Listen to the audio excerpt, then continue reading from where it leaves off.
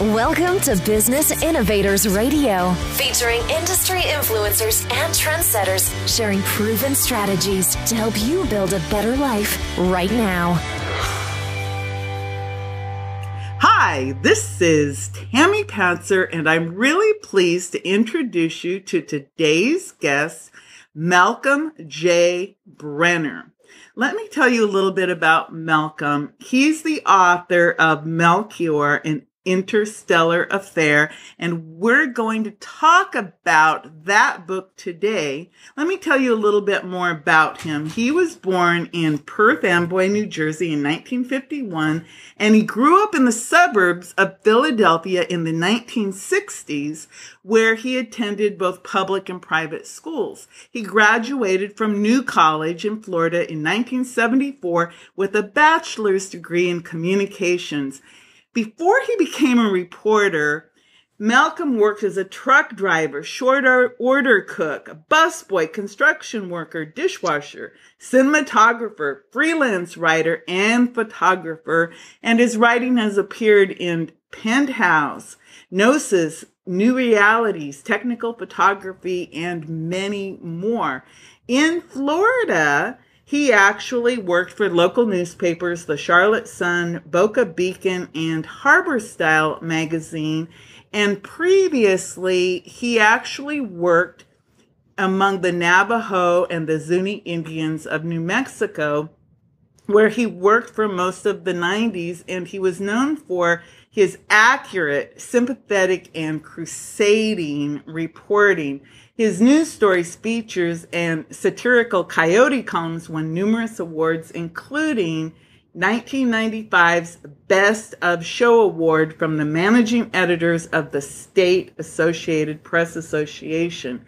He has won myriad journalism awards, and he actually has several books. Among them is Wet Goddess, published in 2010, Growing Up in the Orgone Box, Secrets of a Reichian Childhood, and the book that we're discussing today is Mel-Khyor, an Interstellar Affair. Welcome, Malcolm. Well, thank you, Tammy, and thanks for having me on.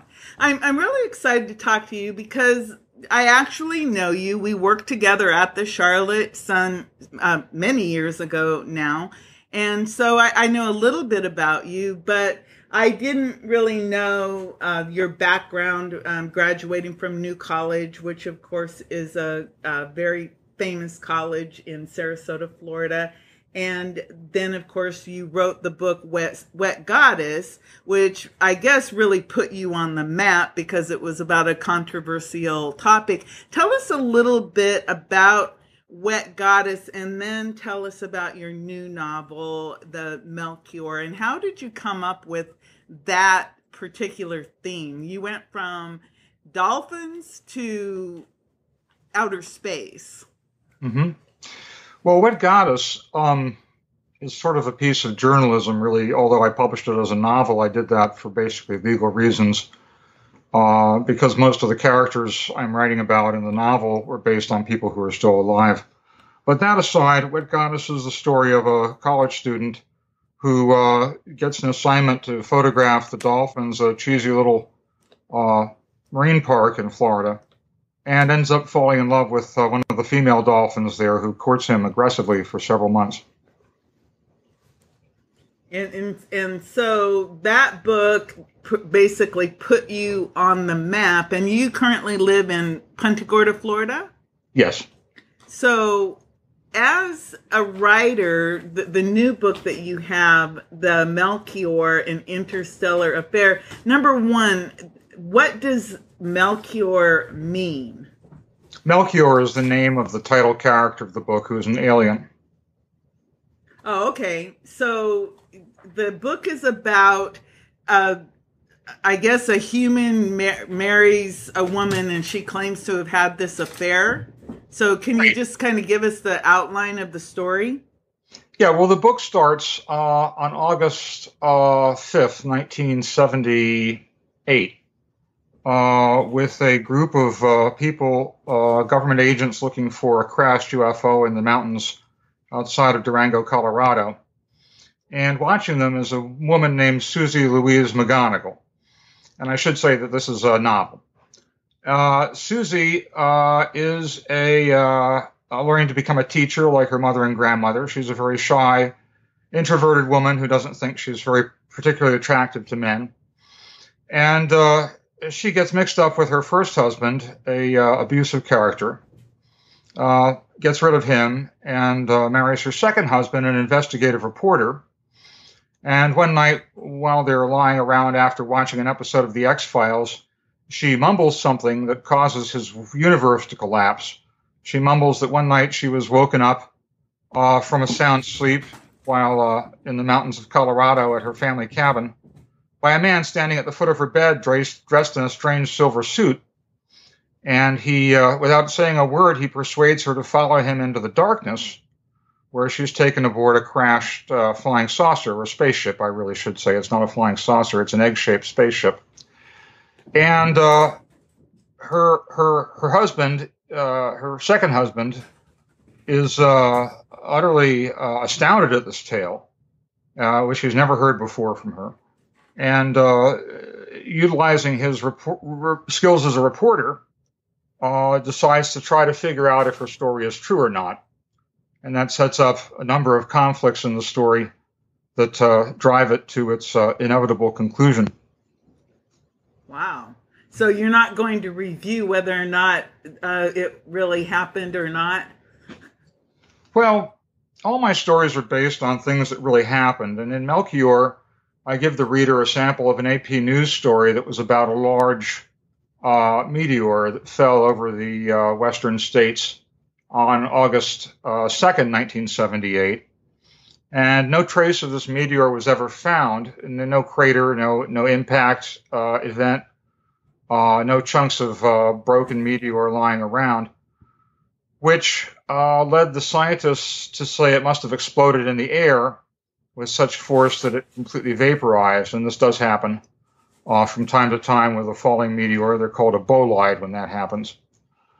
But the narrative of the book is drawn from both my own experiences in my second marriage and various stories from people that I heard about their experiences with UFOs, and my own deep reading in the UFO subject matter field, including experts like John Keel, Whitley Strieber, and Jacques Vallée. So this was actually inspired by a combination of your interests and your real life experiences woven into a novel form. So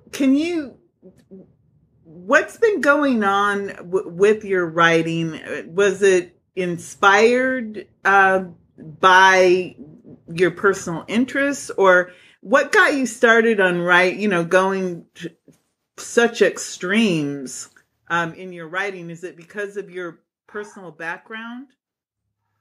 Well, when I was a kid, I read a lot of science fiction, and I wanted to grow up to become a science fiction writer. What I didn't realize is that to be a really good science fiction writer, you have to be pretty good at science, at least if you're going to make your stuff believable to most of the people out there these days. And I wasn't a very good scientist. I'm lousy at math, and I don't have the sort of detachment, I think, that a good scientist has about their subjects of study. So I sort of drifted into writing, first of all, writing for magazines, and then writing for newspapers. And finally, after I retired in 2011, I retired in 2008, I think. And I started writing for myself, writing these books that I had always had in mind and wanted to get out. In the case of Mel-Khyor, it was a pretty fast book to write. It just took me a couple of months.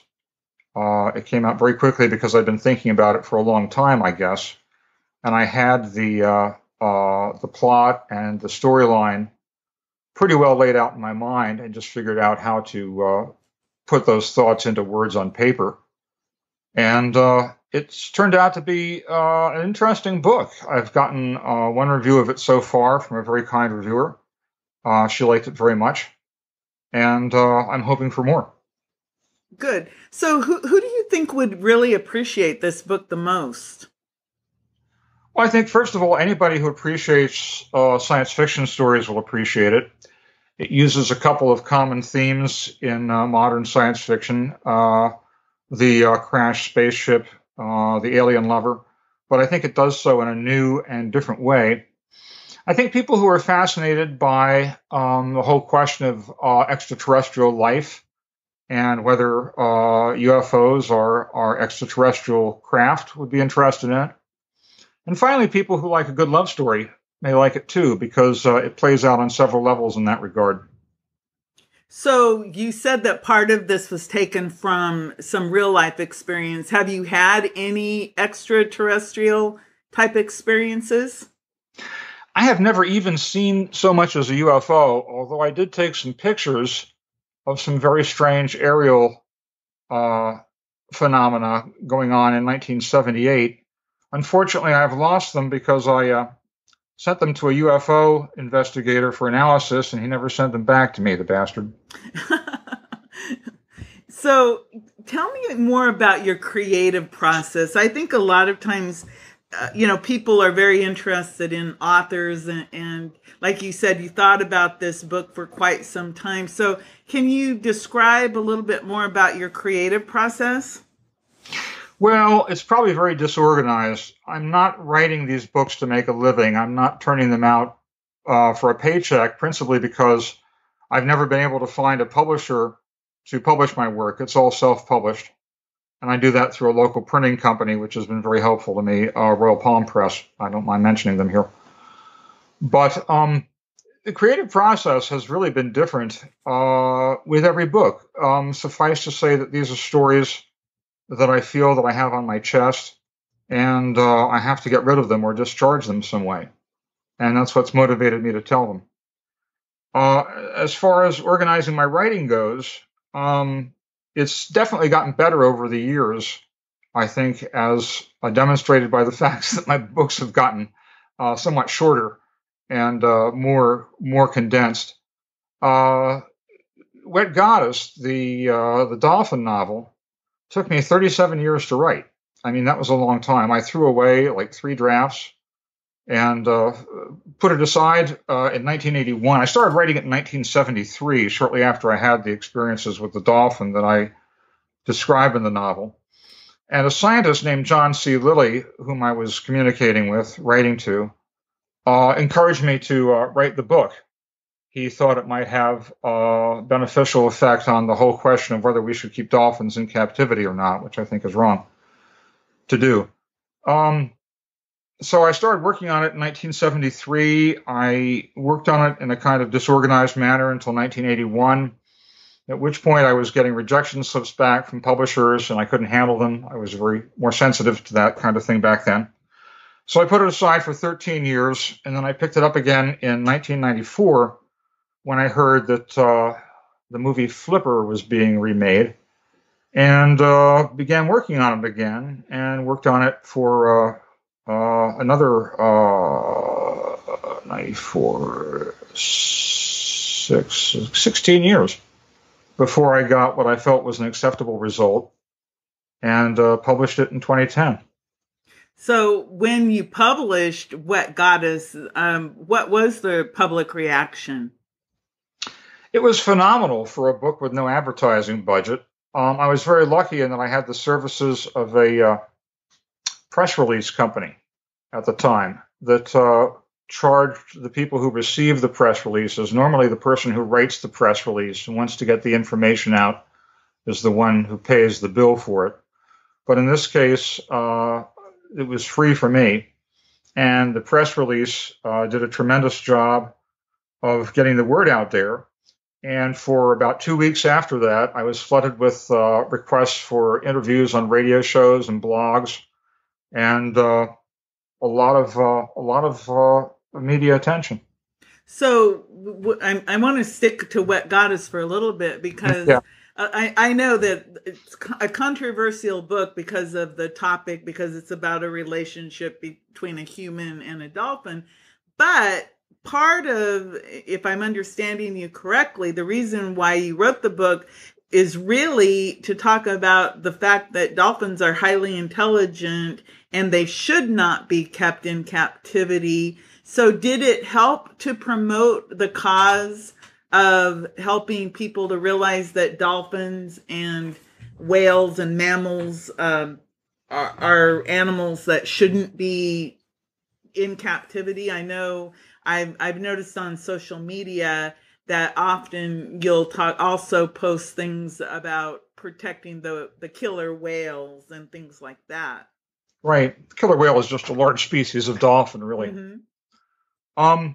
Has it done? It sold about 1,400 copies, and I estimate that a lot more people than that have read the book because it gets loaned around a lot. I've observed that among my friends who have it. They'll loan out a copy and they'll lose it, and they'll buy another copy and they'll loan it out and they'll lose that one, so they buy a third copy, which of course is great for my sales, but it's not so great for them.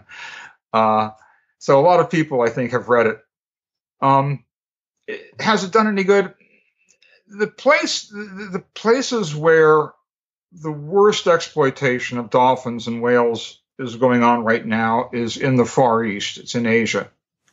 It's happening in China and in Japan and in a lot of countries like that, Indonesia, where dolphins are kept under really terrible conditions.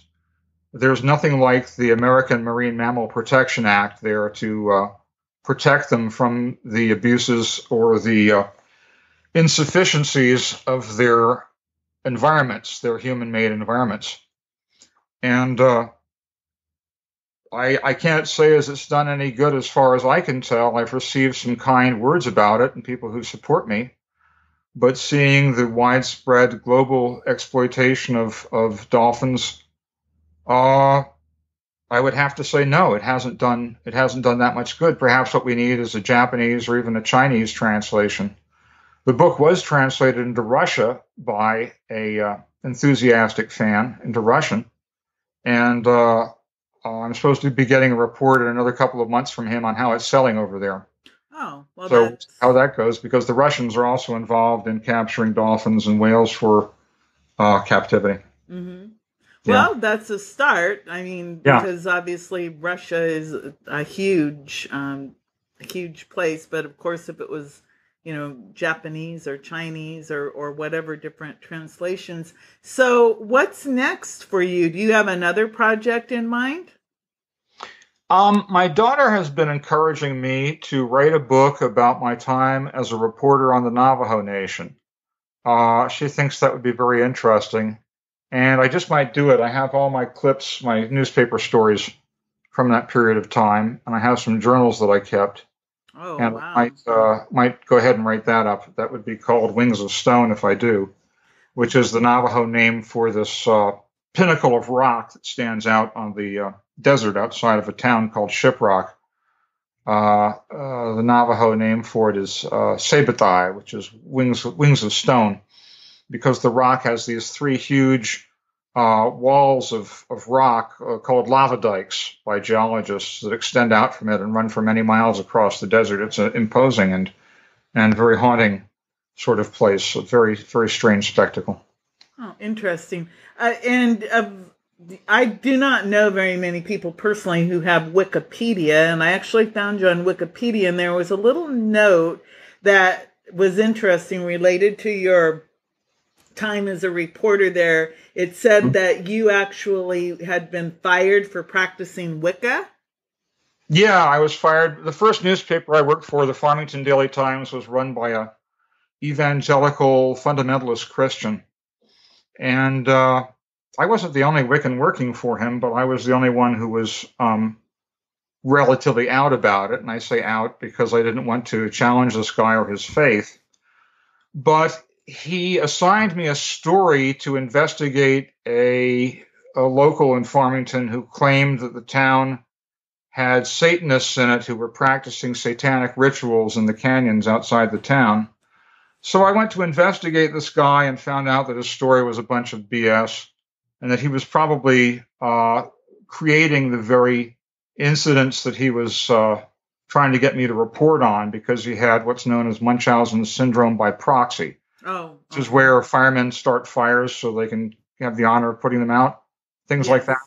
Yeah, so this guy was starting these rumors of Satanism in the same way so he could be responsible for extinguishing them and get all the fame and glory.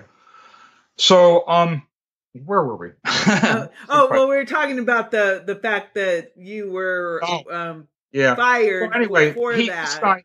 This guy, after the story blew up on him, he turned me into the publisher of the newspaper, and the publisher of the newspaper ordered the editor and the managing editor to get rid of me and make it look like it was my fault. So they contrived this big story about how I had threatened another reporter and that I was violent, and they threw me out.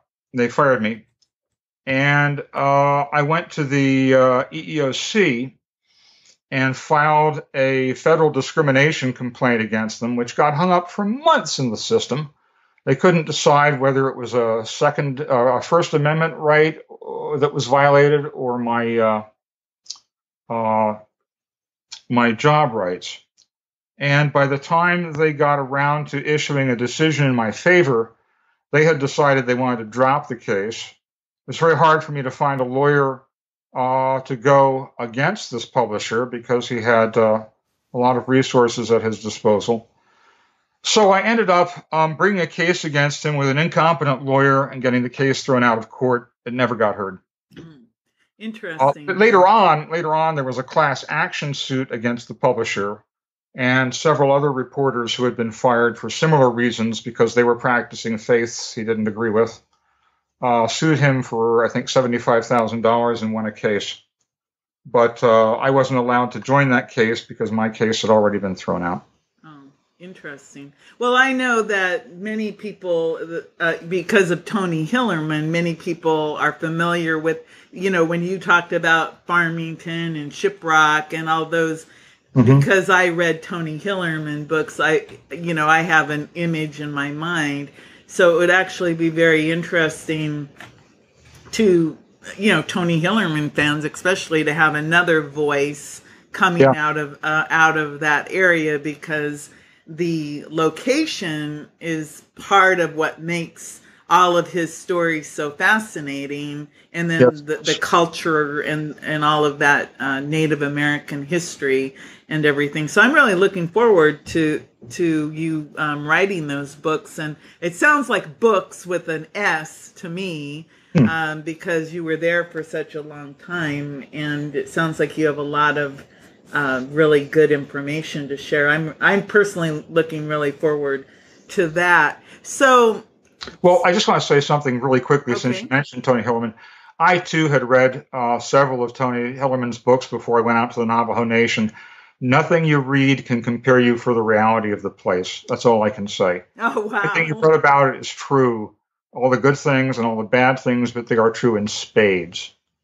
And just reading about them. And the Navajos could really use the tourism. It's one of the few ways they have of making money out there. So if you get a chance to go out there sometime, by all means, pay a visit to the Navajo Nation and go see some of the wonderful scenery and some of the very interesting customs that they have out there. Oh, I would love to do that. I drove through on the way. I drove out to Oregon, and when I came back, I came through that route, but it was January, so I couldn't really go too far off the path. You can't go anywhere off the path. Snow. So, well, that's really interesting. Like I said, I'm really looking forward to those. And you've got, Wet Goddess, you've got the Mel-Khyor and Interstellar Affair, Growing Up in the Orgone Box. Very interesting. So if people want to find out more about you, your projects, and to buy your books, where would you suggest they go? Well, two of my books can be bought as trade paperbacks on Amazon. Those are Wet Goddess and the new one, Mel-Khyor. All of them except Mel-Khyor can be bought as ebooks on Smashwords. That's Wet Goddess and Growing Up in the Orgone Box. And if they want to follow me, I have a blog at malcolmbrenner.com. It's a blog. It's my official blog for my publishing and business purposes. I used to have a blog, but the my status with the provider expired, and I have yet to renew it. So I hope to have another blog, a personal blog, from my own experiences up soon. Great. So you can buy the books on Amazon or Smashwords. Yes. Follow you at Malcolmbrenner.com.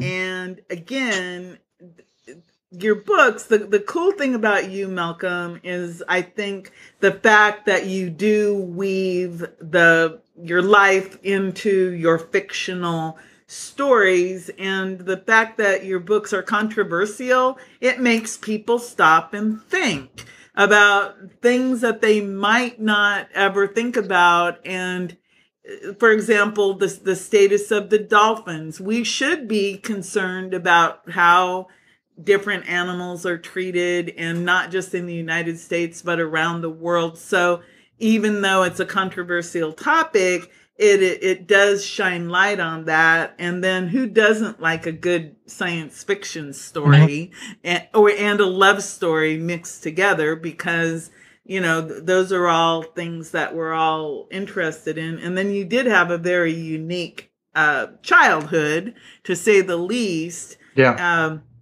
And again, like I said, I personally am really looking forward to your Navajo and Zuni Indian stories.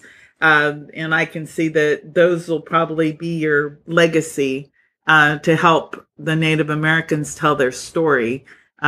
That's just my initial feeling about that. Is there anything else that you would like our listeners to know before I let you go? Well, if they want to go and look at some videos I've made, they're on YouTube. I made a couple of videos just for fun. One of them is called Pugsley Jumps the Fence. It's about my late little dog escaping from a 6-foot-high hurricane fence. A couple of others I made a couple of movies about dolphins. One of them is about a visit to the Dolphin Research Center in Grassy Key, Florida. And the other is about an expedition I made to the Bahamas in 2005 to go swimming with wild dolphins, and that was a very beautiful and wonderful experience for me. And do you have a YouTube channel? Yeah, it's just under my name. It's Malcolm Brenner. Okay. I'll include that in our show notes so that people can easily find these. I love that Pugsley Jumps the Fence. That sounds so cute. It is. Well, funny. Malcolm, thanks a lot. I really appreciate you taking all this time with me today. And again, I'm really excited about all your book projects, and I hope that we can talk again real soon. I hope so too, Tammy, and thanks for having me on again. Thank you. This is Tammy Patzer. Go make it a great day. Thanks for listening to Business Innovators Radio. To hear all episodes featuring leading industry influencers and trendsetters, visit us online at businessinnovatorsradio.com today.